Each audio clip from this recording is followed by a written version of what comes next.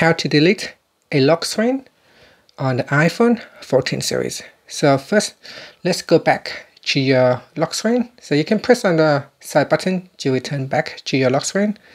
Make sure that you tap on the screen so that your lock screen is activated.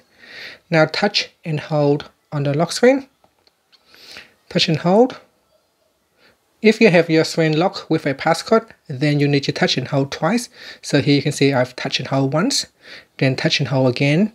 This will allow you to put in the passcode. Once you are in here, swipe across and locate the lock screen that you would like to delete. For example, this emoji lock screen here, I'm going to swipe up and then you will see a delete button. Tap on the delete button and then it says, do you want to delete this wallpaper? Now tap on delete this wallpaper and that will allow you to remove that wallpaper or the lock screen. And that's it. Now just tap on another lock screen to choose which lock screen you want to use. And finally, you can swipe up to go back to the home screen. Thank you for watching this video. Please subscribe to my channel for more videos.